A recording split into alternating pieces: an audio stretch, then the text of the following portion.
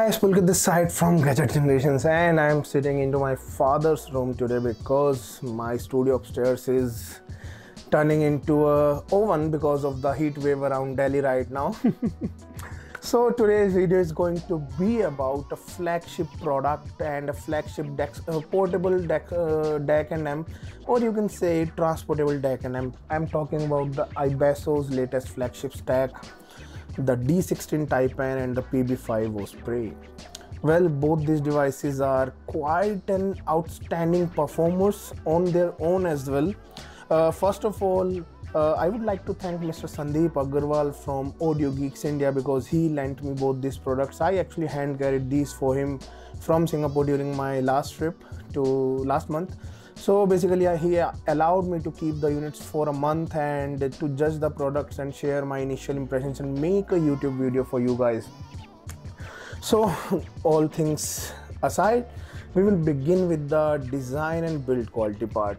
So both the devices are quite amazingly built.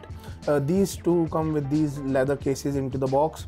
I will be talking about the D16 TAIPAN first, the true 1-bit DAC, outstanding DAC basically. Quite amazingly built. On the top we have a small display screen that showcases different settings like playback, bitrate and connection and volume and all that stuff. Onto the back we have a power on off switch, we have coaxial optical port, we have DAC input and USB input basically, and a charging input, a separate charging input, so you guys can charge them with the different at the same time while using. On the front we have two knobs. One is the amp output basically for headphone control output, and the other one is the DAC volume control output. Both these ports can be used as buttons. This one small one can be used as button, and you can navigate the menu through the other one, so you know all that stuff.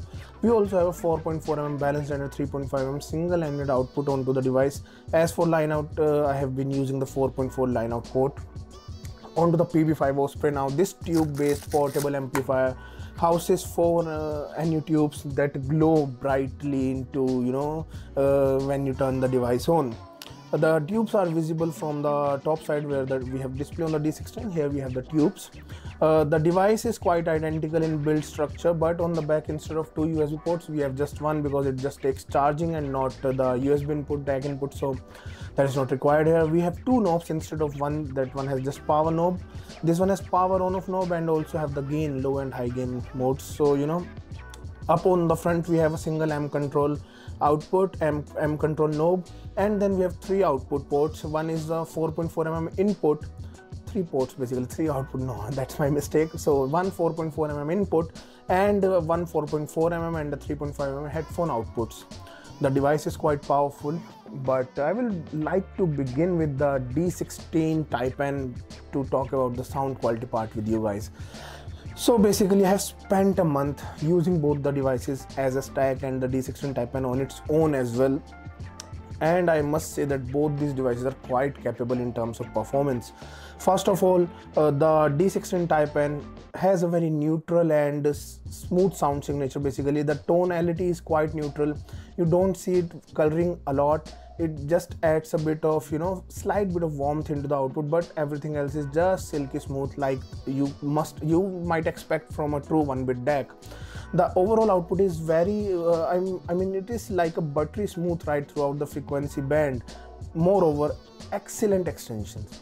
I must repeat, excellent extensions on both the sides, excellent sub bass reach and excellent treble extensions. So in case if you are want to judge a product, this is probably one of the best sources that you can have in today's market, because it just maintains a neutral signature and then it provides you with excellent extensions, so it lets your connected earphones open up clearly and presents you with the best sound signature that they're capable of producing. Next up, we have massive soundstage presentation on the D16 TAIPAN. To be honest, at the moment when I just collected these in Singapore, I auditioned both the products on the same night. So I was like, at that time I was owning the DX260 from iBasso, and after listening to this one, the sound stage and everything, the depth of the stage and the extensions on both the sides. It made my DX260 felt like a toy to me, and the next day I decided that man, I need to sell it and I need to grab something really good up to this level. So that's how I got the DX320. So in terms of resolution, in terms of clarity, this one is a top-notch product, so expect the top level performance from the D16 TAIPAN. Instead of portable, I must say that both these devices are kind of transportable, so you can use these, you can carry these into your backpack and you can use them at anywhere you want, but you know, you just can't put these into your pocket because the size is a bit on the bigger side. Next up, the PB5 OSPREY. To be honest, I have tested this device with multiple sources, not only the D16 TAIPAN, but in my opinion, D16 TAIPAN or silky smooth sources are the best combination for the PB5 OSPREY. It benefits with the outstanding resolution and the big sound stage that the D16 TAIPAN produces, and as a bonus with the new tubes, it adds a bit more of warmth and add a bit more of punch in the mid-bass region, while you get excellent sub-bass extension through the D16 TAIPAN with the added mid-bass punch, just a slight bit of added punch. You are in for a perfect sound in my opinion, and that is the kind of sound signature that I personally prefer. Neutral sound signature with a hint of boost in the lower end, and that is this particular stack is capable of providing. Next up, about the drivability, both the devices are quite powerful. On its own, D16 TAIPAN, I never felt any lack of power with any of the sources that I have tested it with, any of the transducers or headphones that I have tested with. Yes, I have not tested with a lot of stuff, but all the stuff that I have tested with, like the Let Shore Cadenza 4, like the Elysian Audio Pilgrim, like the Celeste Rentless, like the Flipier's Aurora, like the Flipier's Artha Nightjar Singularity. These are the IMs that I have tested these with. And talking about the N Module 5 Type 5 and 2 as well, that is my personal unit. Most of these are my personal units basically. So next up, the headphones, I have tested the Sennheiser HD650 and also the Sennheiser HD490 Pro, and both these devices are quite easy to drive them and have enough headroom left on both of them. So you know, for my testing, I never felt that these lack any of the power, and also in fact I never had to, even for any of the IMs, I never had to go on the high gain mode onto this one, but for headphones I just shifted to high gain mode to test what they are capable of delivering. So that's about the amazing quality and the pros for the D16 and PB5 OSPREY from my side. Now on to some of the things that I personally did not like about them. So first of all, the D16 TAIPAN is very neutral in its sound signature. So if you want something like an extra warmth or you know, something like a brightest sound signature, then that one might not be up your alley. Next, that is the first part is not a big of a concern, but the second one is highly a bit of concern. Basically, these devices don't charge with any of the sources, any of the chargers. Basically, I have a bunch of chargers here at my home, like Apple MacBook charger, Apple iPad charger, my cell phone chargers like IQ 120 watts, Xiaomi 120 watts, and some Samsung chargers as well, and some Vivo chargers as well. So I have a bunch of 7-8 different chargers at my home, but these two devices are very picky about what chargers they personally like.